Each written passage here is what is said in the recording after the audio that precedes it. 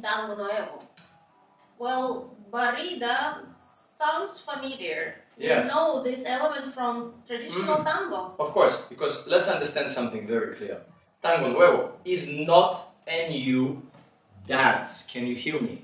It's the new way of combining the pieces of the dance tango argentino. New possibilities, new musicality perhaps, new form of the visual art, but the elements are still the same because you have 2 legs for the leader, 2 legs for the follower, 1 torso, and you have multiple ways to interact. So barrida, the foot sweep, or arrastre, another way to form it, to call it, is a typical movement, but we will combine it in a way that it's less traditional. Perhaps even combine it with a medio soltada. A refreshed barrida. If you want to really practice classical barridas in a traditional tango, you can refer to the tango method that I had recorded earlier with Silvina C. So we will not put too much attention into the exercises, but we will dance one only exercise that is based on idea of isolating the movement of your leg from the movement of your torso. Here is a very cool and strange way to practice barrida, just to understand that the movement of the leg is not affecting your axis. So when you are moving your leg, you will pass it through position feet together, close your knees and your thighs, and continue till full extension. Yes, there is some level of grounding the movement on the standing leg. We are not here upright. We are lowering the body in order to make this movement. But what's important is there is no leaning and there is no pushing or pulling in that movement. Now, of course, it would be more practical if we practice the barrida with Elvira's weight over the left foot, Michael's weight over the left foot, where both of us facing opposite directions with our hips, but the same position for our torso, facing each other, and in a light contact with our feet. And we will exercise me moving her leg out and her moving my leg through and out. For now we alternate. I move the leg and then she generates the movement and I follow the leg. How is it possible that our legs stay connected or our feet stay connected? What's the trick here? Well, when Michael is moving my foot from the front to the back, I'm not moving my leg immediately towards the direction of the movement. Yes, I do move it from my hip, but with my foot, I'm always going into the foot of my partner. So there's a bit of compression, a bit of a resistance. A resistance in this case is a good word, yeah? Let's see this again. Elvira is on her left foot, I'm on my left, and we start connected with our feet.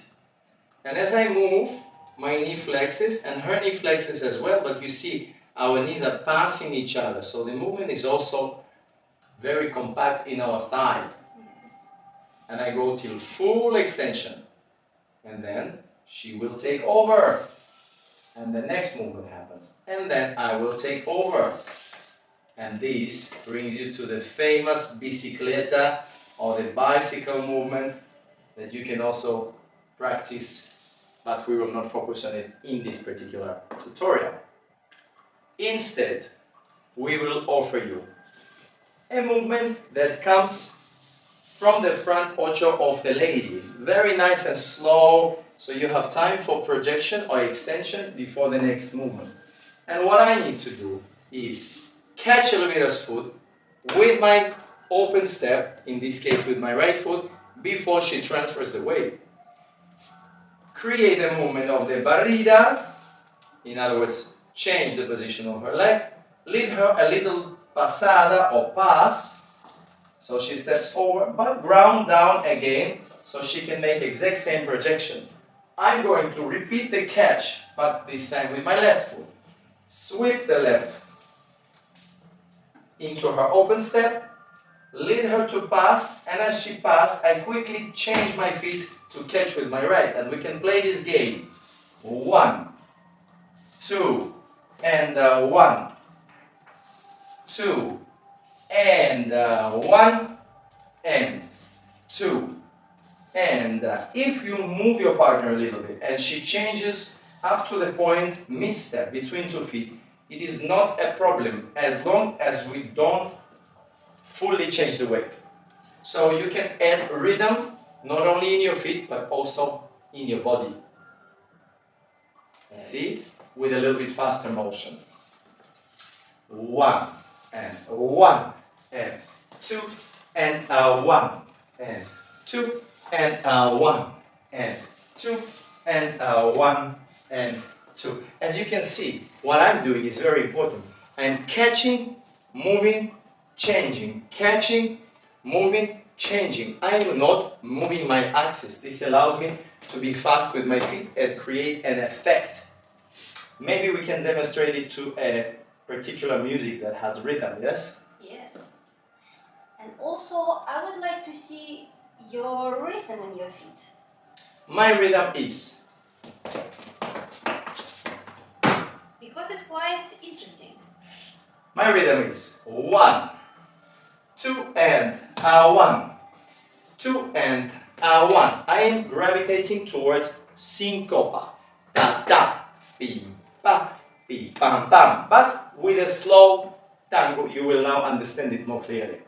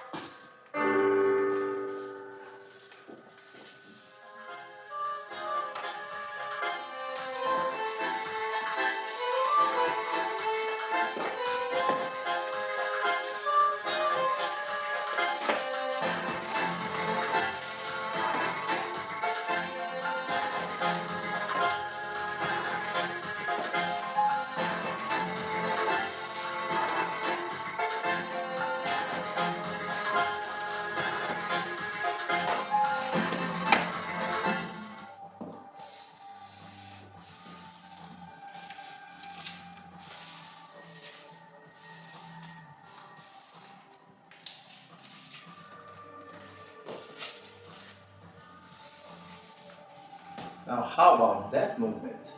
It's a very, very cool combination of barrida and medio soltada. I suggest you look for El Pulpo and Luisa. El Pulpo was a very original dancer in 1990s. He was very avant-garde and progressive together with his partner Luisa. They built a career on barridas, enganches and slow moving. Really, he was one of the pioneers of the Tango Nuevo early movement. Very different form, definitely not for everybody, but there is so much interesting material. You can study that dance for another 5 years and you will have plenty to learn.